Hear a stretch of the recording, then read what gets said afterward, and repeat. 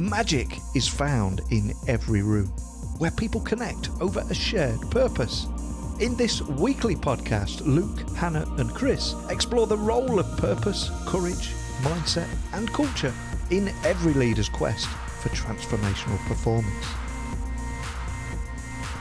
Hello everybody and welcome to Magic in the Room. I'm Luke Freeman. And I'm Hannah Broderud. And we are in the middle of a series on well-being. So we've been talking about what well-being is and why it matters for intentional leaders.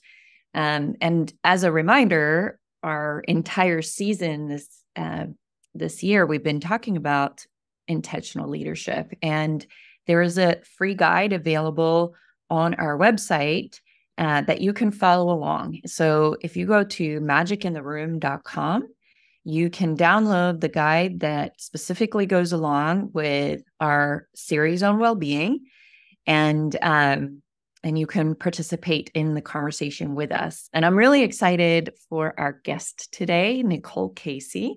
This is Nicole's first time on our podcast, but Nicole is not only a longtime friend of the podcast and an avid listener, but she is a really valuable member of our team at Purpose and Performance Group. And so Nicole leads by example and helps our team connect better with our own well-being, reminds us to take better care of ourselves.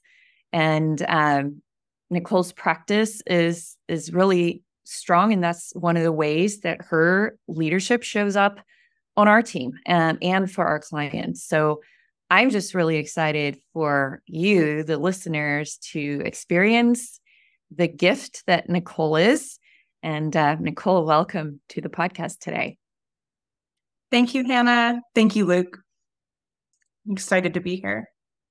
Yeah, we're excited you're here. And so for listeners, we've been talking all month about well-being. Today, we're going to zoom in on self-care as a kind of critical component of well-being. And Nicole, I want you to introduce yourself in a second and just like what should listeners know about you? But also I want to set the stage because I'm probably a, healthy critic, or, I come to the idea of self-care with some emotional pushback.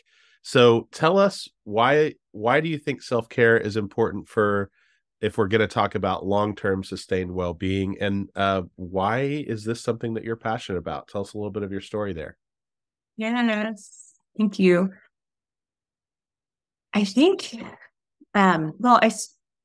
my growing up, I was a dancer, and dancing for me was always a way of connecting thoughts and my heart, kind of playing with really what I was most passionate about, what brought me most alive. And I danced throughout, high school and taught dancing and throughout college.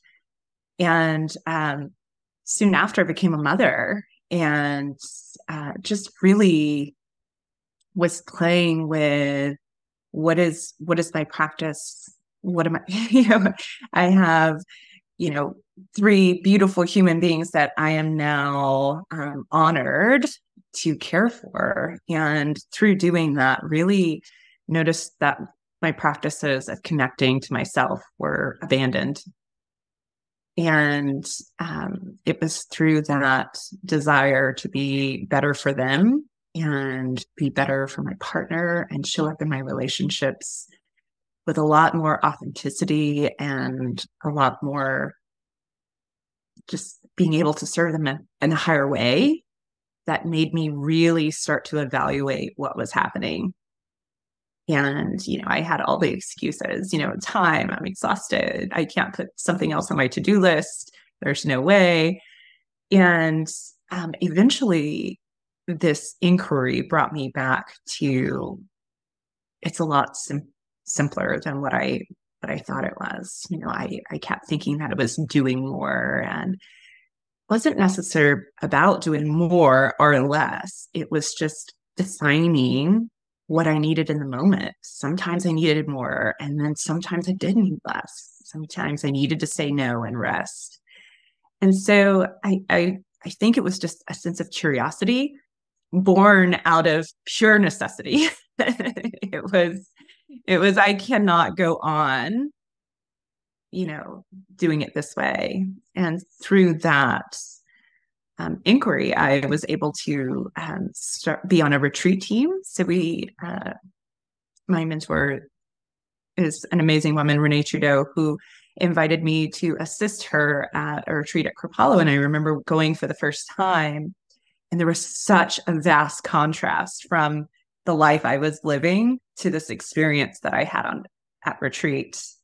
And over 12 years, I have learned to adopt practices from my retreat space into my day-to-day life. And so I have more opportunity to check in and understand what it is that is needed to serve, our clients and to serve my partner and children and my community in a way that is healthy and vibrant. I love that.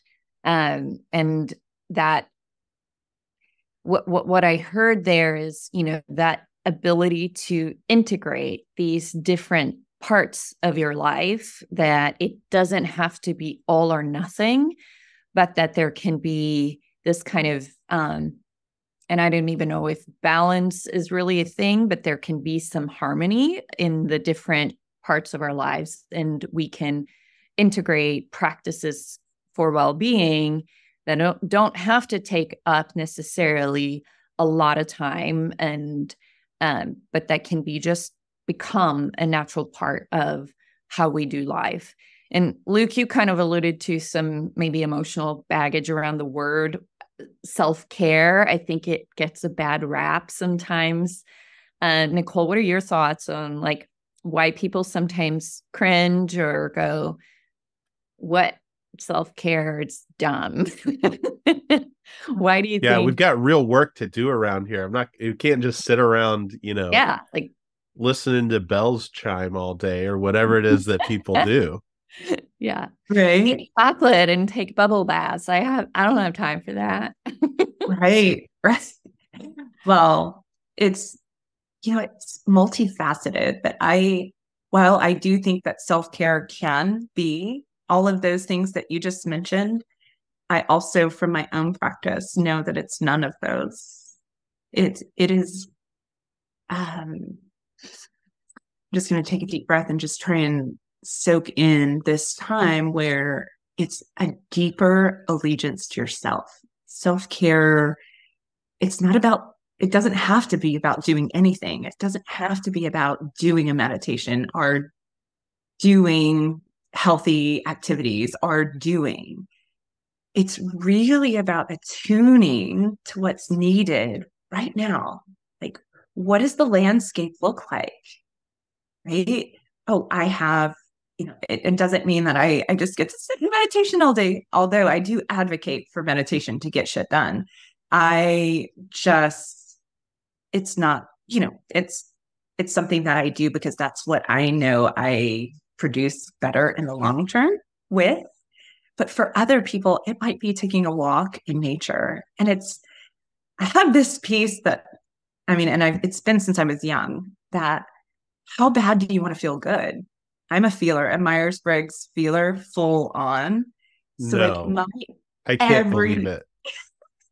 My every action is, what can I do in this moment to experience more liveliness, to experience more turn on, more lift, more expansive joy? Even if I'm doing this really hard thing, how can I shift my mindset around it and bring some levity and some playfulness? Or what is it? What do I need right then? And I know that for me, the harder I crack the whip, the more I contract. I think that's a really interesting, point that I've heard you say a few times, is that we come to this out of necessity, coming to self-care from a point of how am I don't want to use the word productive, because I think that's pretty, I don't know, that's a loaded word. How am I more effective? Maybe. And, that's echoed even in the fact that we're having this conversation. So when we sit down and we say, what is most important for developing intentional leaders? We've got 10 episodes, guys, or 10 months that we're going to talk about intentional leadership. What are the 10 most critical pieces? And when we got down to it and we're talking about sustainability, this idea of well-being, like it had to be in the list. It had to rise into the list, because without noticing how we're doing and how sustainable our activity level is, our contributions that we're making to the people around us, we're gonna flame out. And so I guess I'm curious, if we use this model of, we notice something as an intentional leader that could be better, we make a conscious choice to do something about it, and then we make a courageous action to actually go and make that change. How do people, or how would you coach someone to notice better how they're doing?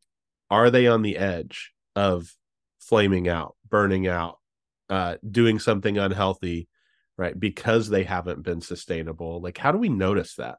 Yeah. Or even as you mentioned, Nicole, like when we crack the whip, we contract more. Like, how do we notice when we're contracted or tight, or just like not showing up as the most authentic version of us? There's several pieces. The first one I always think of is just being curious. I'm in a deep conversation with my colleagues. What is my body? How is my body responding? Where are my shoulders? Where's my breath? So when we have that contracted space, you'll find that the breath is really, really shallow. A lot of times we'll feel it on our neck and shoulders. We're tight. So a lot of times we'll be clenching our shoulders, and it's just this idea of opening, which is the opposite of that contraction, right? We're giving the heart space and our lungs the space to breathe so that the breath can move all the way down into the belly, into that beautiful creative center, so we can oxygenate the whole space. And so just checking in with your breath. A lot of times if I, just from that first, where am I?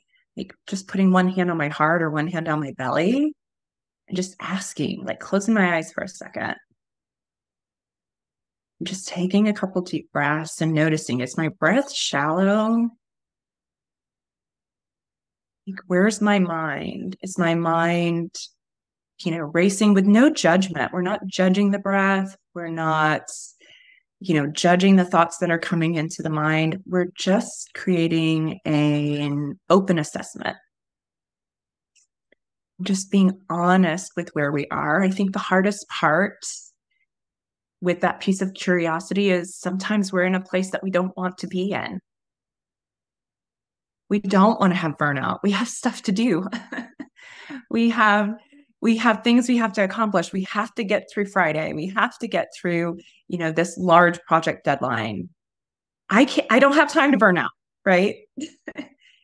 And a lot of times, and I never want to say it's too late, but if we're at that point, that means our body's been giving us cues for a long time. We've been getting a tap on the shoulder and we've been saying, no, I don't have time for you. So what are those taps on the shoulder? I mean, how would people notice? Because I don't think people are consciously saying,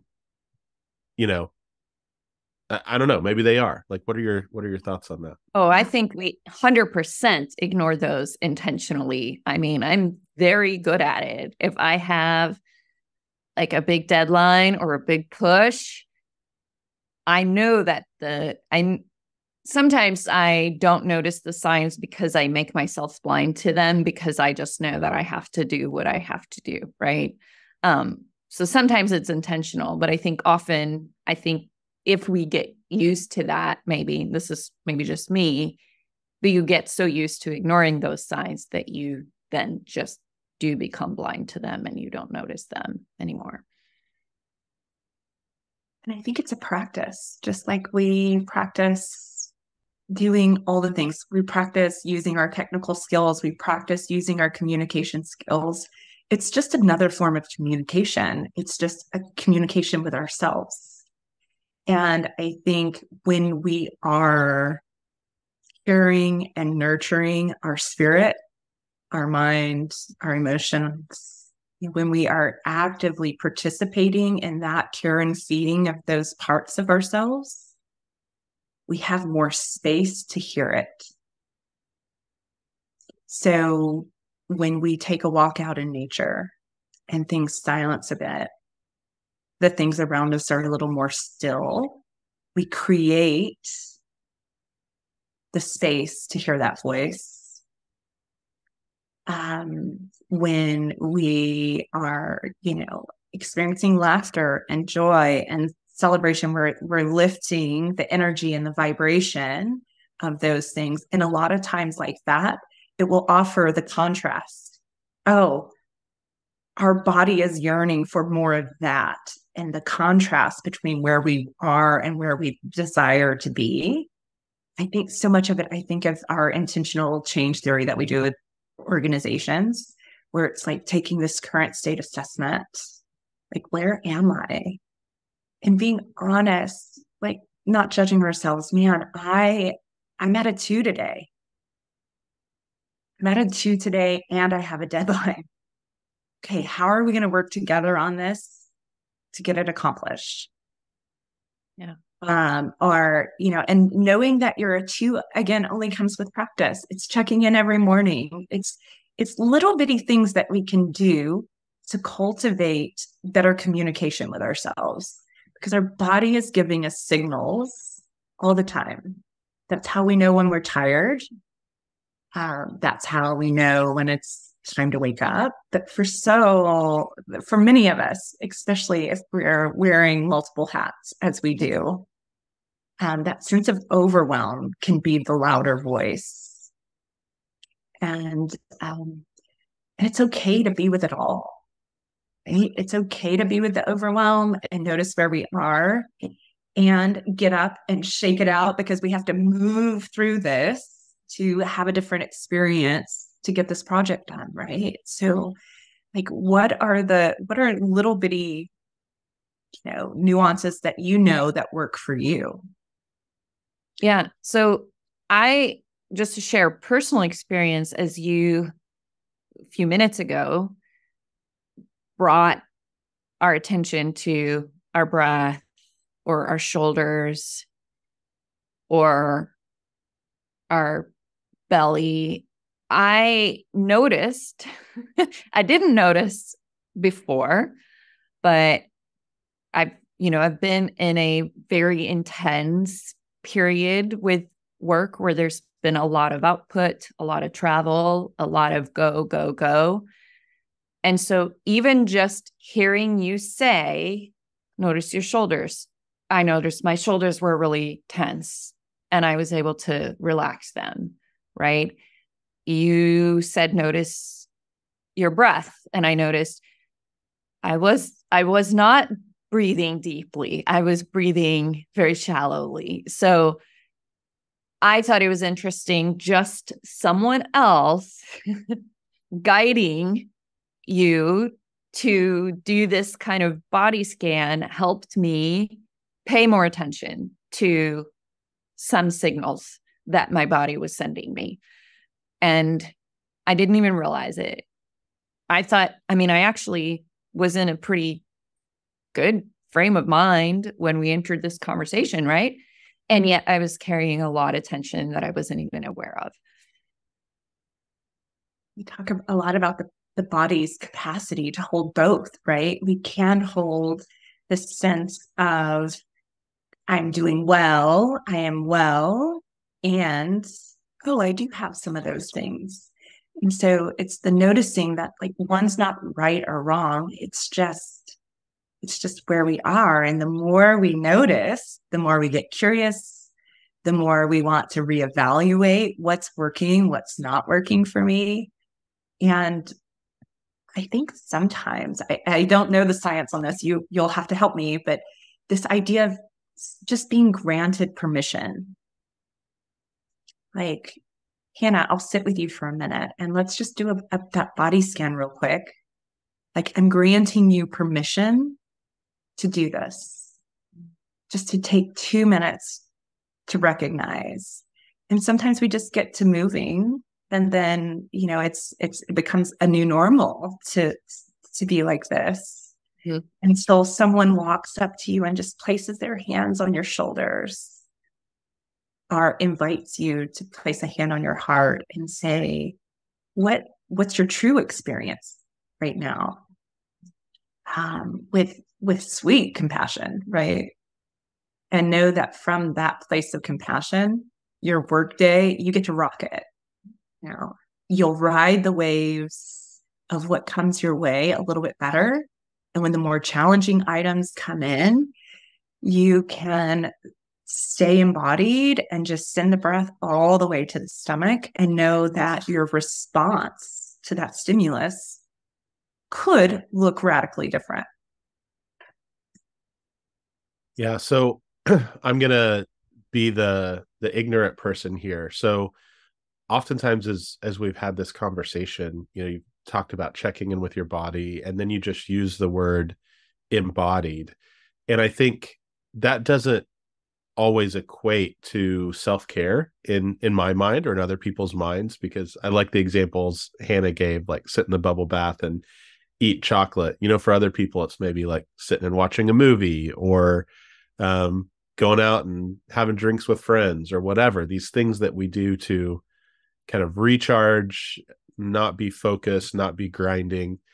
But as we're talking about what do we do about that, you keep bringing it back to embodiment, but I'm curious, what is that like, and why is that important? Like, why can't I just go eat chips and watch TV if I'm feeling tired? Like, why, what's this whole checking in thing?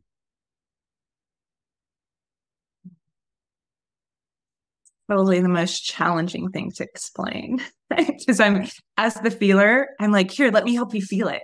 As soon as you feel it, you'll understand what I'm talking about, and then you'll be able to articulate it.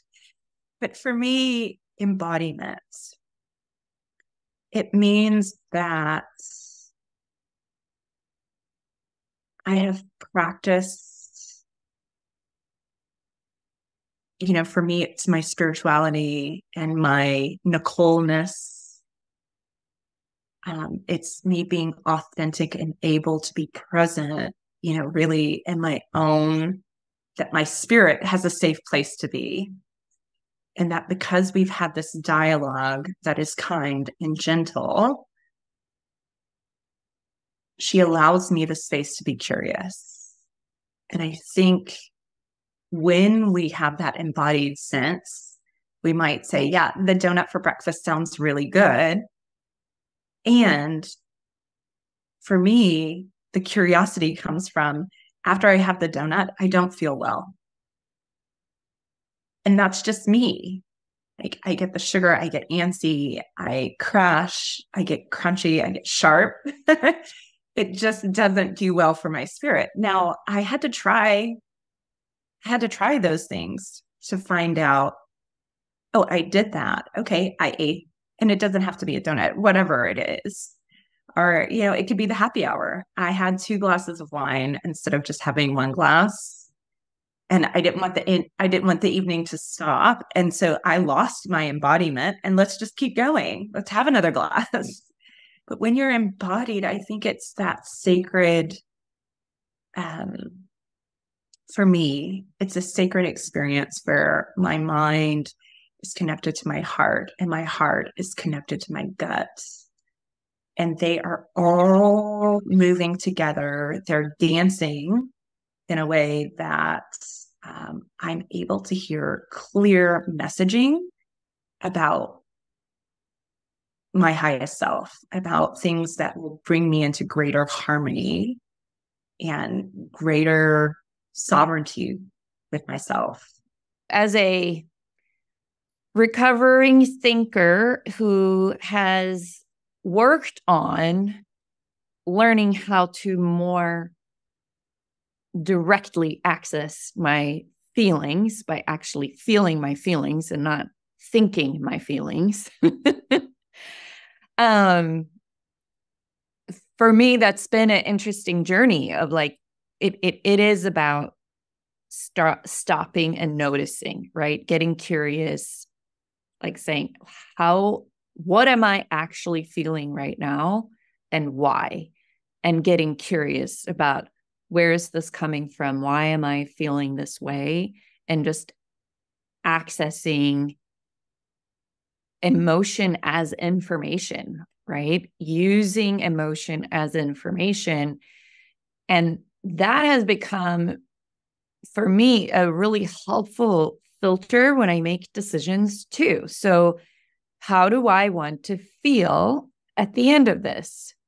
Or knowing that if I have 2 glasses of wine, I'm going to not feel that great. I'm going to feel a little foggy the next morning, or definitely. And if I have 2 glasses of wine, that might lead to a third. And then I'm definitely not going to feel super awesome the next morning. And if I want to wake up with clarity and less brain fog, I can make a different choice, right?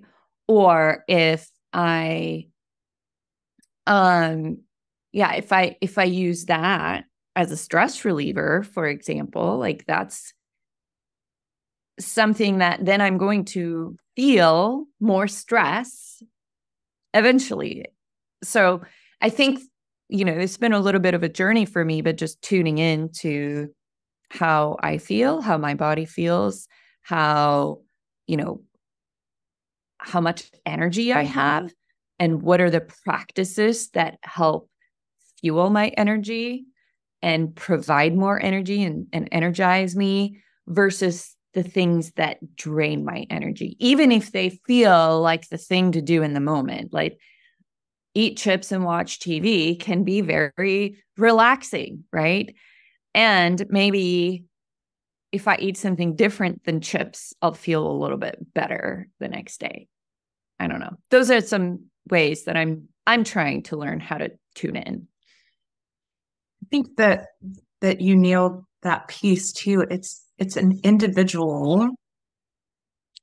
Each individual gets to choose. It's understanding agency, that you get to choose. And it doesn't have to be that chips and watching a movie is bad. It's just a choice that we're making, and that choice will then have specific outcomes. It's the same thing that we coach leadership teams with, right? It's a choice. You make the choice, and there will be outcomes. And so it's really coming home and noticing the same things and just having awareness, and know that if it didn't work out the way you wanted, we have the agency to make a different choice. And what works for Nicole's body isn't going to work for Hannah's body all the time. And it's definitely not going to work for Luke's. But what it can do is it can weave curiosity. Let me try that. And so many times that curiosity comes from seeing it modeled, right? If I never had that Kripalu experience of, such a radically different way of living, I might not have known that something like that was possible. Or, definitely in the beginning, I thought it was just like going to Disneyland, right? It was just so far beyond all of my experiences that I could, have this and just have little tastes of what wellness looked like all in one weekend. And then, of course, trying to herd all those things and then bring them home. But I had a friend that would say, no, don't try and bring them all home. Just pick one little thing each time you go and integrate it back into your life. But yeah, modeling the way and being curious about practice is always the first step. Yeah. So I think for folks listening, maybe an analogy would be helpful when we ask about, what is embodiment? And I think of it as, I want access to all the senses that I have.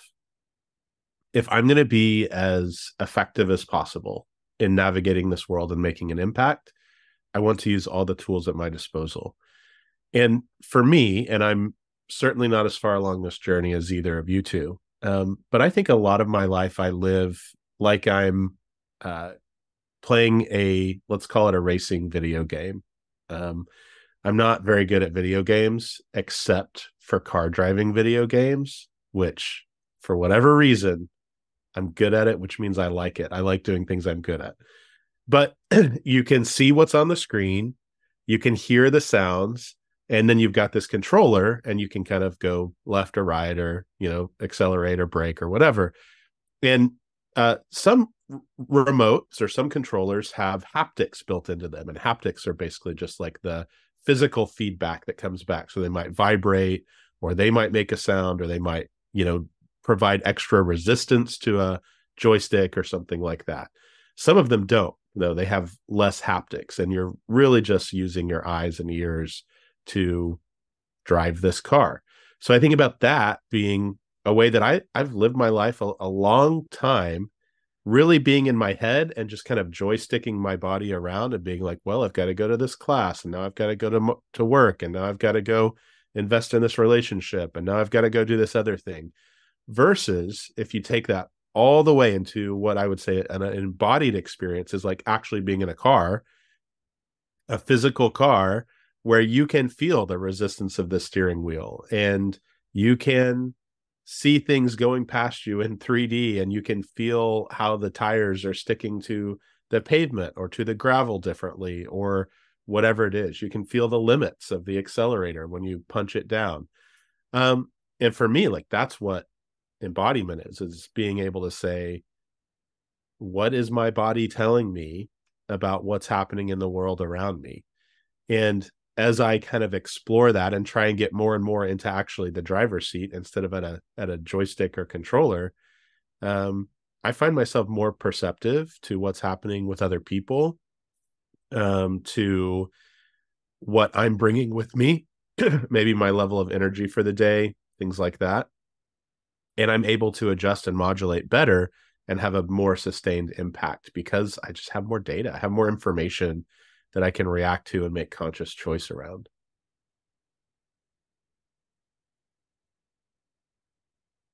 I don't have a question after that. That's just my thought. Yes. Thank you. It's exactly what it is. And I love the way you articulated that. Yeah, thank you. All right, so let's get practical. So when we think about being embodied, being connected to ourselves, being in relationship to ourselves so that we can have sustained impact, right? When we think about how do I know it's time to do some sort of self-care exercise, there's some activities I know that you have a list of, some applications. So what are some things that we can start doing? What comes to mind first for you? You already demonstrated put a hand on the chest, hand on your belly, just check in with your body. But what are some other things that you think are really practical ways for people to start noticing where they're at and making conscious choices for self-care? When we used to lead personal renewal groups, one of the things we would do is a body scan. And you do it while you're in bed in the morning. So you just are coming into consciousness after hopefully your 6 to 8 hours of rest. And you just start at the top of the head. Again, it's talking about embodiment. And so these are the ways that you begin to attune to those tools and messages that your system offers. So just starting at the top of your head while you're lying in bed, and just kind of go through the whole body and notice, allow yourself to feel your cheekbones, feel your tongue in your mouth, feel your jaw, feel your shoulders come through. Notice where your digestion is. How's your digestion first thing in the morning? What about your side body? Just kind of gently moving the side body, going into the hamstrings, the knees. You might want to give your toes a wiggle, noticing your calves, just checking in with the body, checking in with the liver and the spleen and the kidneys.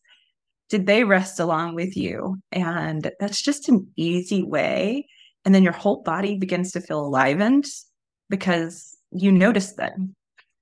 Yeah, it's like you're putting conscious attention on the different parts of the body. And by placing your focus and consciousness on that piece of the body, you actually begin to feel it. And maybe I remember in some of my early yoga classes when they would have us do these body scans. And, when you say things like, feel your cheekbones, I'd be like, I can't feel my cheekbones.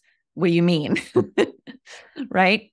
But maybe you can feel a tightness in that part of your body, and maybe it helps you relax it a little bit. Right. Or maybe you notice your scalp, how, like, do you have tightness, in your forehead or your temples, or, and just by placing consciousness, focused attention on an area, we begin to notice it more.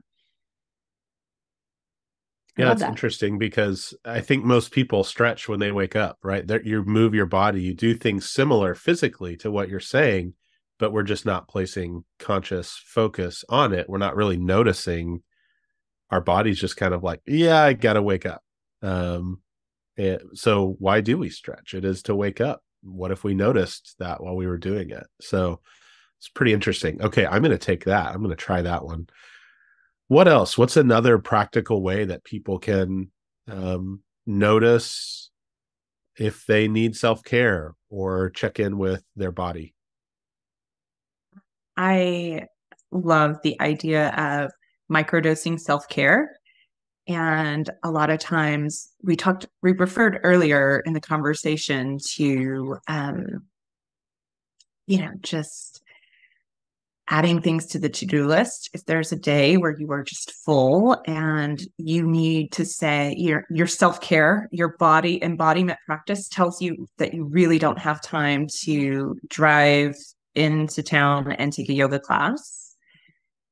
What else could I do in little 15-minute increments?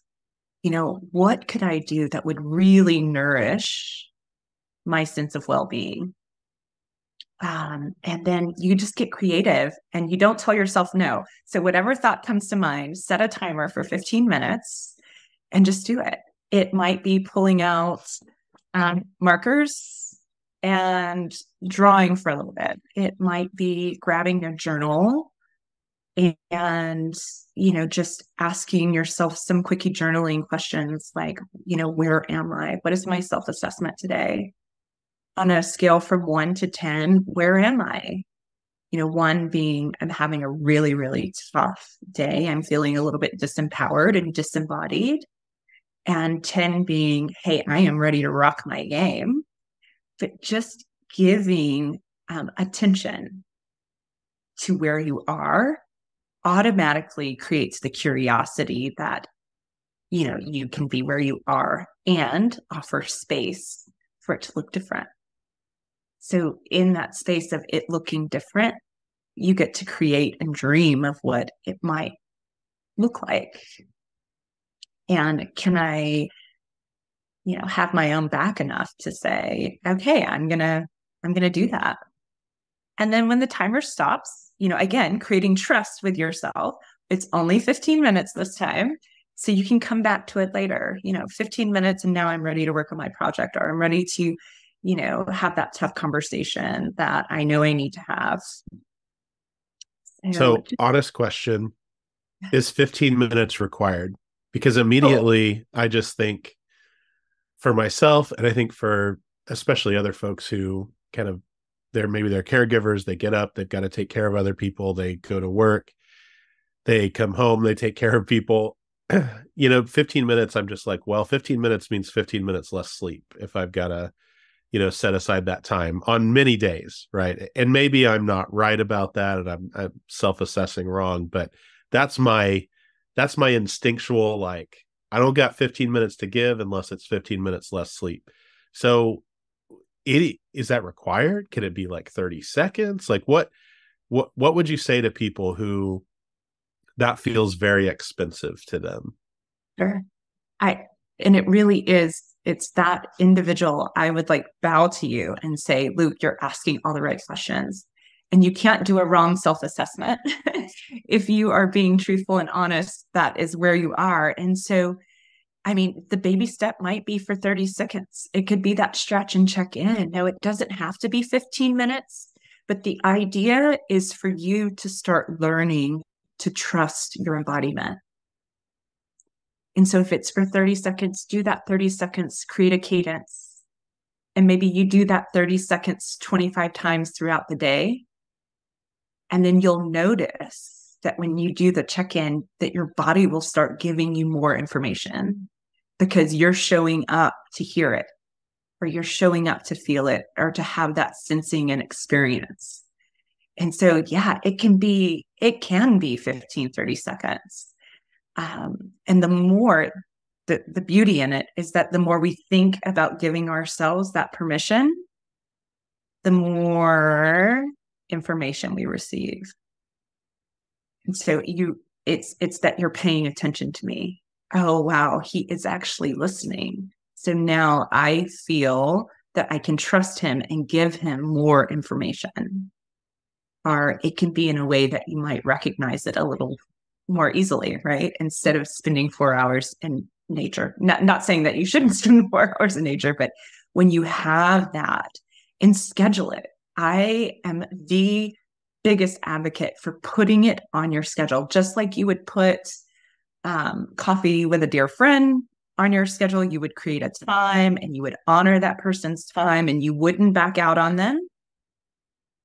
Like, it's okay to do the same thing for yourself, to carve out, a self-care date or a solo date, nature date. I love to dance, sing, connect, and just really have like enlivening experiences. But if I don't put it on my schedule, somehow someone else's needs pop up and I'm, just things, or maybe it's that I want to walk the dog and something happens. So just having a date, like a time slot, just like I would with one of our meetings, where it's just for me to check in, has been beneficial for me. Again, I'm that feeler. So having something concrete with a beginning, middle, and end, it's not like saying that I'm taking the whole weekend off. It's just, I have this time. And at the end of this time, I can choose if I want to extend our date with myself, or I can, just put the timer on and be done. But those are the ways that create, I think, reminders that embodiment can be, a natural way of being and receiving that information. But it's a practice. It starts with choosing that you are worthy and you are worth taken care of and making a priority, and then making yourself a priority the way you would make a friend or a client a priority. And I'm a big believer, and I haven't been practicing as much of this lately. And so that's a good reminder to me, but to schedule the things that are important for your well-being. That includes time off, vacations, or just time to be in nature or do the things that make you feel like you. And actually putting those things on your schedule before you put anything else on. Because if you wait till the schedule fills up, it's full, right? And so, creating some intentional blocks of time. And I think we easily get into this trap of thinking that there is no time. Well, we all have the same amount of time, and we do have agency in how we spend that time. Yes, there are people who rely on us, who need or demand our time. And unless we make ourselves a priority, nobody else is going to. Like, that is intentional leadership. I have to choose to make myself a priority because nobody else is coming. Nobody else is going to do that for me. I have to lead myself first by choosing that I am a priority. I am worthy. I am important. And if I don't, I'm not going to be able to lead or be available or a resource or be present for the people that need me and rely on me. Yeah, I think that's great. And as we wrap up here, I think let's do some final takeaways. And for me, what you just said, Hannah, kind of encapsulates it. Two things are takeaways for me. One, this is all of our responsibility if we really want to have the most impact and leave this world better than we found it as much as possible. Like, we have to manage ourselves. We're the only ones with this responsibility to notice how we're doing, make a choice, and care for ourselves. And then the second point is not just thinking of this body as like, well, it's a machine. It just does what I tell it to do. It goes where I want it to go. But actually caring for it, giving it the time and space and energy that it requires. So that's mine. Nicole, what's your takeaway from our conversation?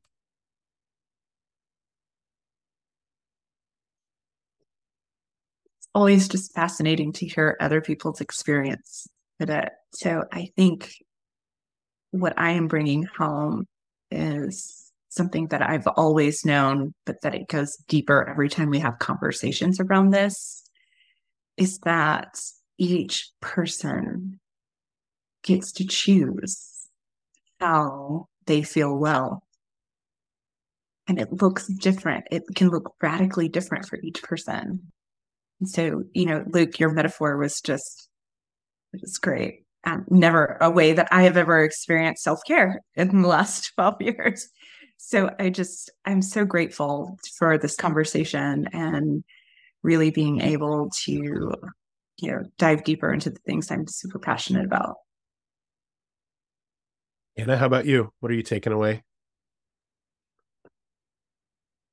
I think for me, this was just a good reminder to check in and come back to some practices that I've gotten a little bit away from as life has gotten busy and hectic and intense as it does. And, and I think that's part of it is, we go through seasons.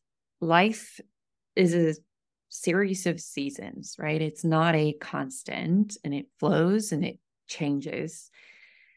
And being able to just even here today in this space, having this conversation, I've had a little bit of a sense of arrival and coming back home to myself. And so I just invite everyone who's listening today to find that space, even if it's just 30 seconds, stop and notice. Pay attention on purpose in a particular way without judgment. How am I doing? What do I need right now? What do I want in this moment? And what does my body need? And my mind need? And my heart need in order for me to feel whole, to feel at my best? All right. Well, thank you both for a great conversation. If people are looking for Nicole, this is an easy one. When we say where to find guests, you can find Nicole the same place you can find Hannah and I at purposeandperformancegroup.com or magicintheroom.com or any of our social channels. Pretty easy to find out there. You can download the guide for this month around wellness at magicintheroom.com. I think it's valuable for you to do that. Follow along, apply some of these ideas to your own life. If you ever need to connect with someone to help your organization grow, be healthy, please don't hesitate to do that. We would love to bridge the gap between what science knows about human performance, which is really what we've been talking about today, and bridge the gap with what organizations actually do in the real world, because It is not always optimized. In fact, it usually is not. So we'd love for you to reach out to us. Hannah, you want to read us out? Yeah. Magic in the Room is hosted by Chris Province, Hannah Broderud, and Luke Friedman. It is produced by Ben West. Our social media management is very aptly taken care of by Emma Holland and Maggie King Robinson. Our theme music is by Evan Grimm. You can find his music on Apple Music. This episode was recorded remotely from Oklahoma, Idaho, and California. Thank you for being here today. Magic in the Room is a production of Purpose and Performance Group. You can find us at purposeandperformancegroup.com, and you can find previous episodes at magicintheroom.com.